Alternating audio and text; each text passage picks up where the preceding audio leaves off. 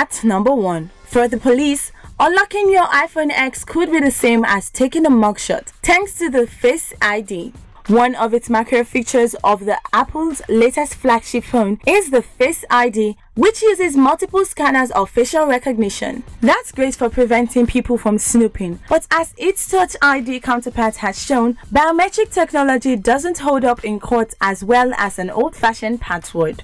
In trials, judges have ruled that people need to give up their fingerprints to unlock their iPhones via Touch ID. Now, Face ID will face the same legal vulnerability. So it's important to note that as secure as the Apple has made Face ID, you would want to consider a simple password to defend yourself against both hackers and the authorities.